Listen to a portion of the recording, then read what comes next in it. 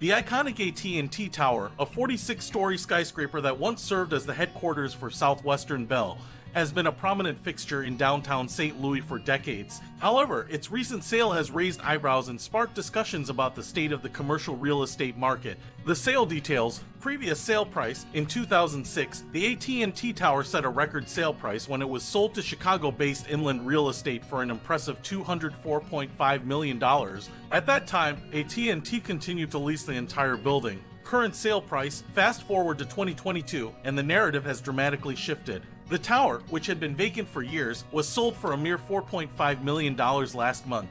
Yes, you read that correctly, less than 2% of its previous sale price. What led to the drastic price drop? Several factors contributed to this significant decline in value. Vacancy: the AT&T Tower remained unoccupied for years after AT&T's departure in 2017. A vacant building loses its appeal to potential buyers and investors. Foreclosure: U.S. Bank, the building's lender, foreclosed on the property after AT&T left. Bondholders were left holding the tower, and the latest bond filings indicate that a substantial portion of the debt from the 2006 deal is still on the books. Implications for commercial real estate. Market sentiment: the AT&T Tower's sale underscores the current sentiment in the commercial real estate market. Investors are cautious, and properties with high vacancy rates face significant challenges. Repositioning opportunities: the new owners, a limited liability company affiliated with New York-based developer Summer Road, now have a chance to reposition the tower. With a purchase price of just over $4 million, they can explore creative strategies to attract tenants and breathe new life into the building.